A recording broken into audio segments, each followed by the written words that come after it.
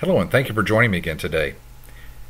This video is being brought to you by special request from one of my viewers, Mr. Jason Stewart, asked me to do a review on a distro called Cylon Linux. Cylon Linux is a Linux distribution based on Ubuntu out of Sri Lanka, or as it was known until I believe it was 1972 as Cylon. Now, Cylon Linux, they say, is an easy-to-use, pre-configured, free operating system specially designed for your home computer. It comes with a massive collection of software which aims to fulfill your daily digital needs. From its design, Cylon Linux brings you the best tweaks, apps, and configurations available in the Linux world today. And as a high-quality operating system, Cylon Linux has a great usability and a predefined look, making you feel at home. Well, we're going to take a look at that. Their website it's a nice website. It's very well put together, easy to navigate, lots of good information here. We're going to take a look at some of the technical details.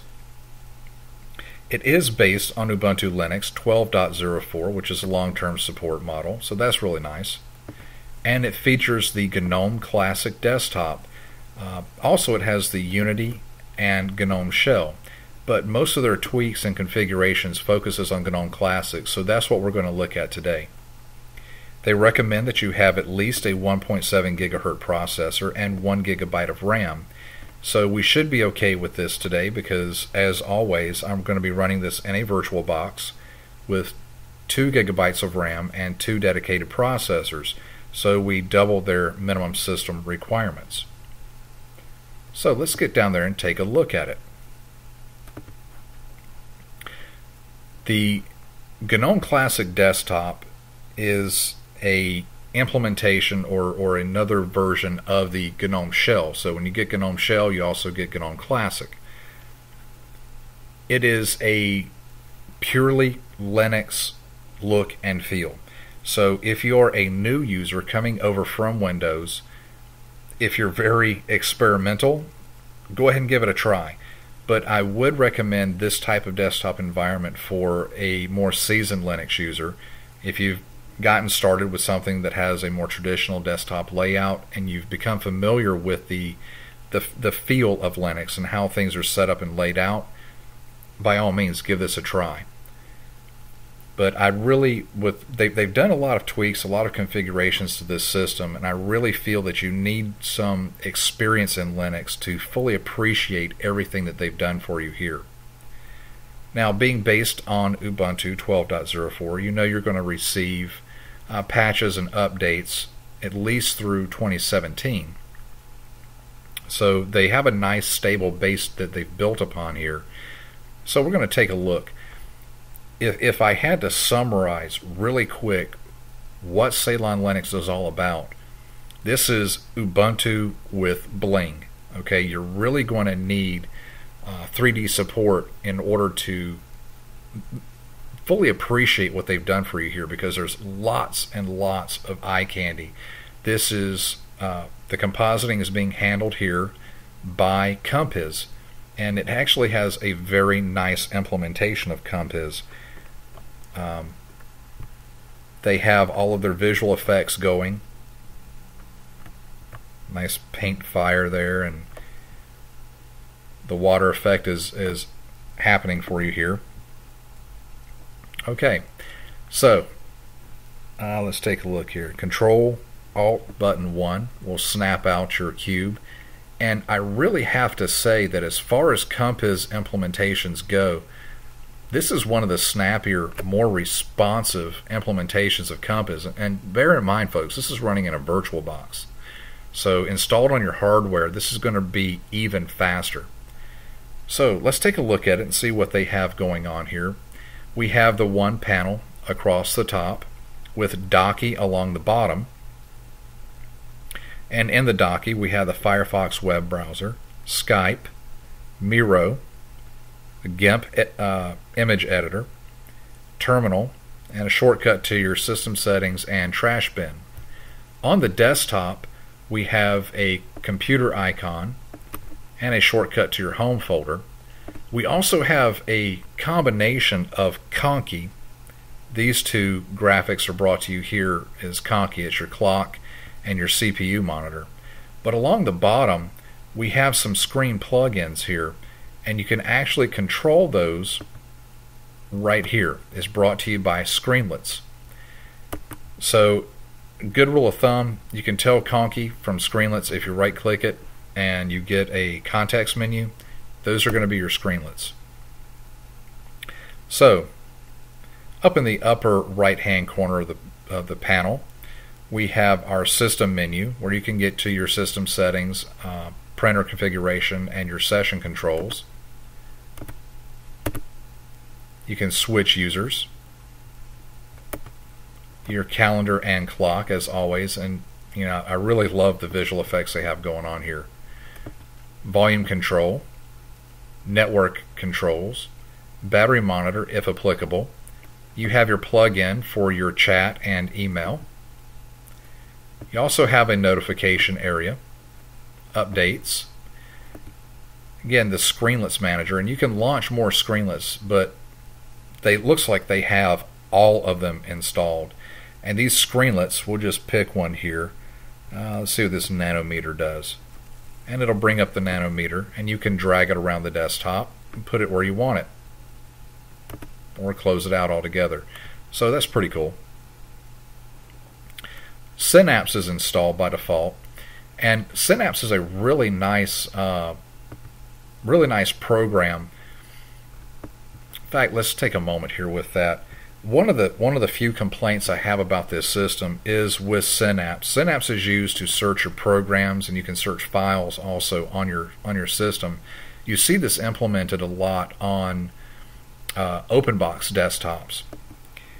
One of the complaints that I have about this system is they've tied Synapse to the tab key, which can be a bit annoying if you're in a terminal and you're trying to use the bash autocomplete, or if you're trying to fill out a form and you're trying to tab between fields. Every time you hit tab, it opens up Synapse. So I'm going to show you in just a moment how you can fix that. But you simply start to type Fire, and it'll bring up suggestions, so you can launch the Firefox web browser right from here. So tab gets rid of that again. So what we're going to do is come down to our panel. When you click Synapse, we're going to go to Preferences, and you can change the key binding right here. So we're going to do Shift Tab. Okay? So that's easy enough to change. Just a minor problem. Didn't care for its default setting. That's how you fix it. Moving on, we have a Thesaurus. Don't know why it's up there in the panel, but okay. And then moving over to the left-hand side, we have our system monitor. Let's see what this is doing. We're running at 500 megabytes of RAM, which, okay, that's about Midland. That's running close to the same as what you're going to expect from Genome Shell, KDE, Cinnamon. So, not the lightest desktop, but then again, we have all these visual effects going. And also, it's running in a VirtualBox. And in my experience, the RAM consumption of the virtuals tends to be a bit higher. You're probably going to run between 400 and 450 with this installed on hardware. Moving along, we have a force quit applet, so if something becomes non-responsive, you can force quit it here. Let's see, run an application by typing a command or choosing from a list. Okay, this is your run dialog. Very similar to Synapse. So, okay. We have our Places menu to navigate your file system. And now we come to the Applications menu. The Applications menu is just the default menu for a Genome Classic interface, with your applications being categorized by their usage. So you have accessories, education, games, and so forth. Again, really nice visual effects on these menus. This brings me to my other, I guess, hit on Cylon Linux.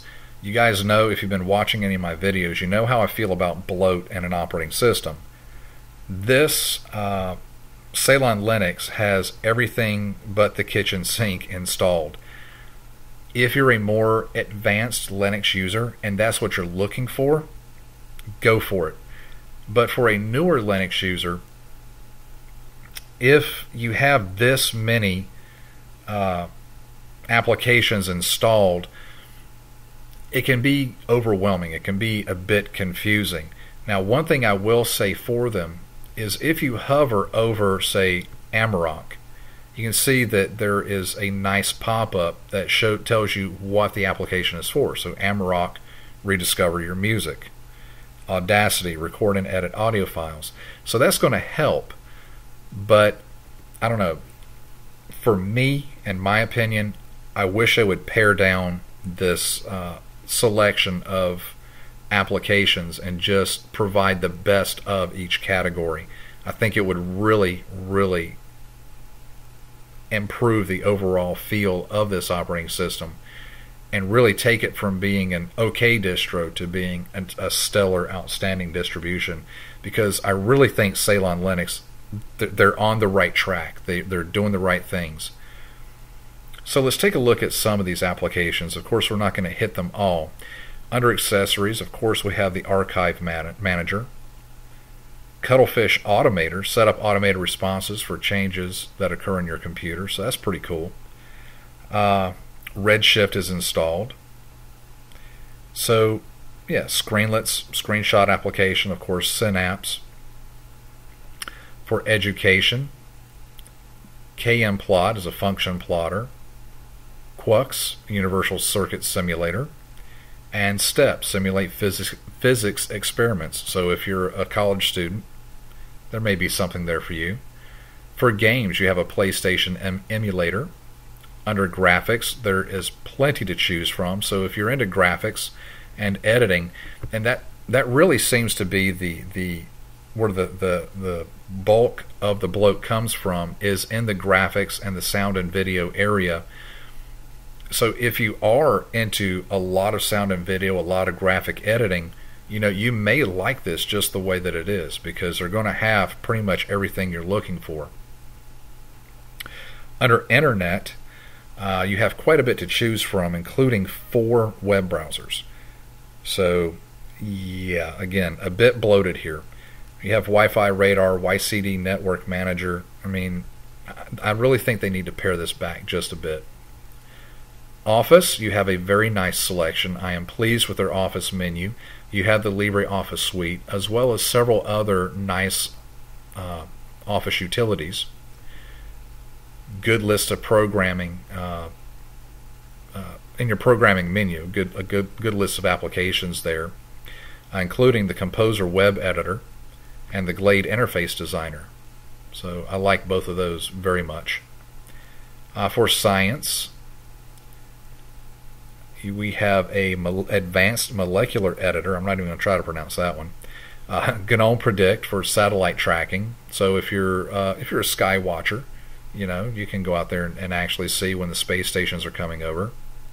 You have a periodic table, as well as Stellarium. And if you haven't played with Stellarium, this is one of the stars of the Linux world. It is an interactive virtual planetarium.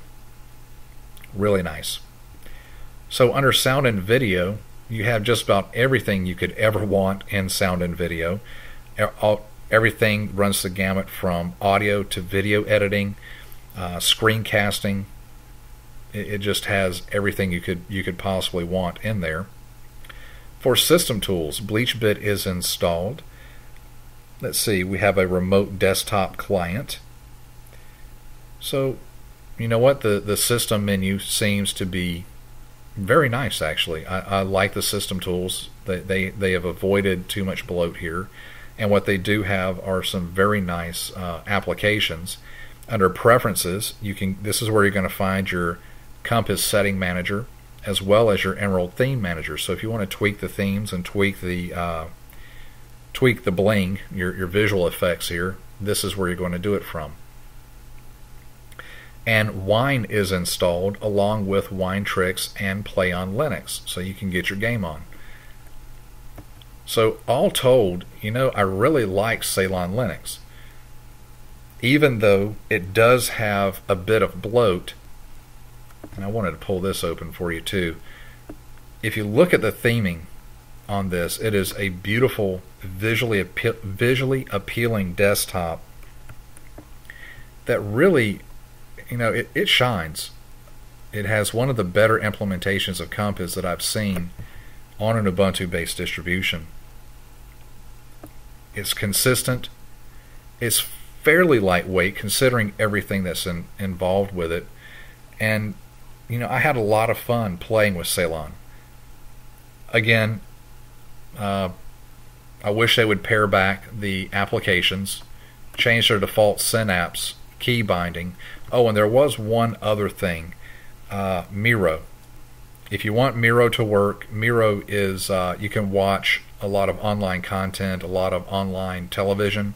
If you're into that, streaming TV from your laptop to from your television, Miro is very good for that, but it will not work on this default installation.